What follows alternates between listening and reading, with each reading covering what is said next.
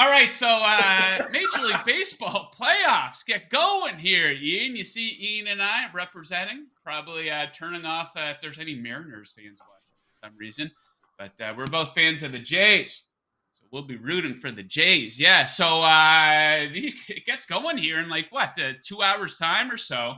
So let's rip through all these games. We have a money line pick for each and every single one of them. I will hit leadoff with the first game of the day. I love the Guardians here at minus 120 with the Rays in town. I think that this is fantastic value. Let's get into it. Look who's on the mound here for the Tampa Bay Rays. It is the Irishman, Shane McClanahan. And this guy was in the Cy Young conversation for most of the season, but hasn't returned to form since a stint on the DL in early September. Strikeout numbers are way down, just 12 in 4 games with 8 walks to go along with a 5.21 ERA, so hardly dominant stuff from the Irishman.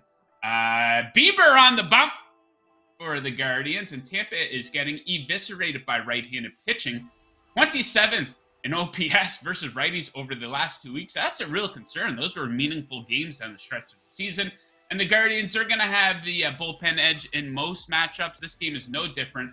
Last 2 weeks, 3rd in xFIP compared to Tampa at 16th, plus a 2.85 ERA at home for the Guardians bullpen. So give me Cleveland to roll. Ian, what do you like for Cards Phillies?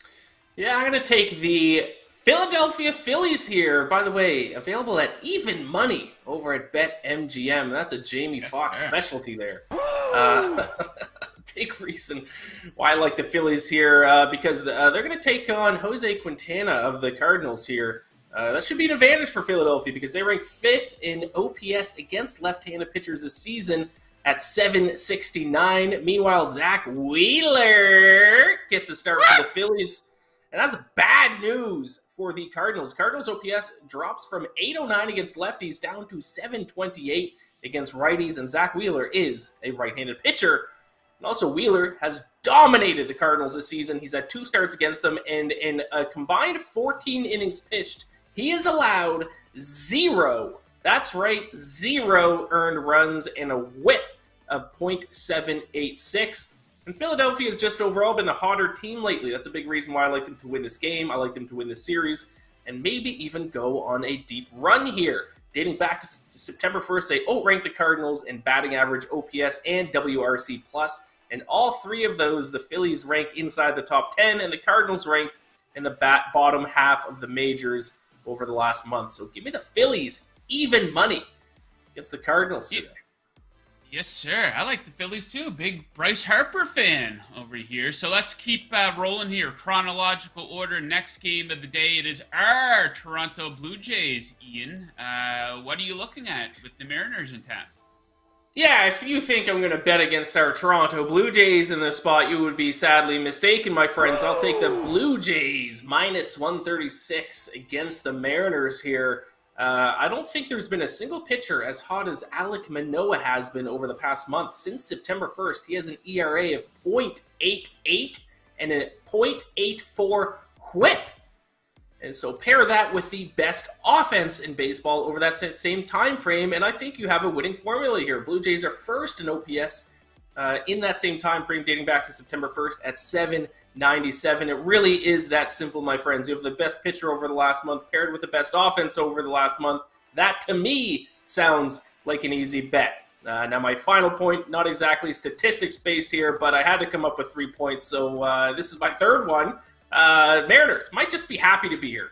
Let's be honest. They are kind of above average at a couple things. They aren't really fantastic at anything, but them making the postseason and breaking their playoff drought was their World Series. Now that they're here, they got to take on the big boys. I think they're going to fall flat. So give me the Blue Jays minus 136 in the first game of the series.